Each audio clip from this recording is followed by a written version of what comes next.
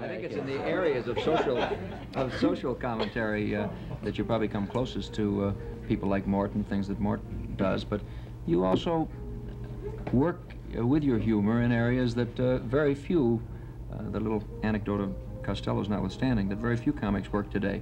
You find humor in some of the strangest and sickest aspects of society, like some kid blowing up his mother in a plane or things of this kind. Yeah, well, here's how I feel about it. If I start to really analyze my humor, I guess every bit of it stems from some societal problem or people's concept that I think is hypocrisy. All right, the kid that, remember a couple years ago, kid, and I did on the album too, a kid was stuck in the well? Mm-hmm, mm-hmm. All right, there was a child that was trapped in the well. Huh? And a doctor attended him, and they got the kid out, and the doctor sent a bill. Right?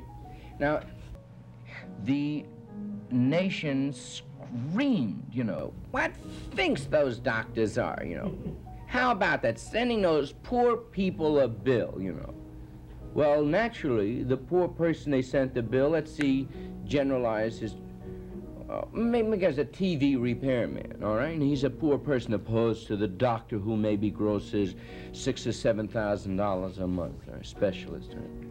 Okay, but how about the poor TV mirror? That schlub wants to get paid now, Daddy, $2 home repair, he wants the bread there, from the doctor, anyone he wants it from. So the doctor naturally should get paid. So that struck me sort of humorously and bugged me, too. Mm-hmm. So I satirized it, and I said that they sent the doctor bill, blah, blah, blah. So it brought so much heat on the AMA, the American Medical Association, that all the doctors got together, And the doctor kept saying, I want my money. What do you figure? Look, I want the money, man. I stayed out there with the kid, and it was cold, my legs are chapped, and that's it. I want the bread, that's all. I'm giving out split now. Will you stop it now with that money?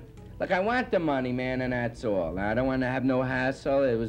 I sent a bill, $63 plus the medicine, and that's it. I want it. That's it. I want the money. I don't want the guy fixing my TV. I want the money. That's it.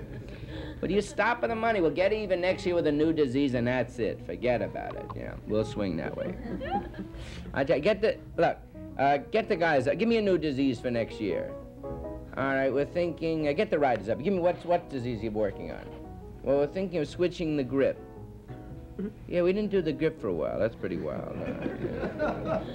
Yeah, the grip. That's interesting. Let's see. I'll give you a working title for it. Asiatic flu. Okay? Send that out. Call up Park Lily, get some new pills. The Spaniels died last year. Call up Leonard Solomon, Solomon's Drugs, and get some, I think the greens will go good. And that's it. Okay, doctors, that's it. Asiatic flu. Are there any questions? Yeah, what are the symptoms? Same bit. Nauseous, headache, loss of appetite, all right? All right, what do we tell the people when they want to know where it comes from? Are you kidding? The same bit. It's going around.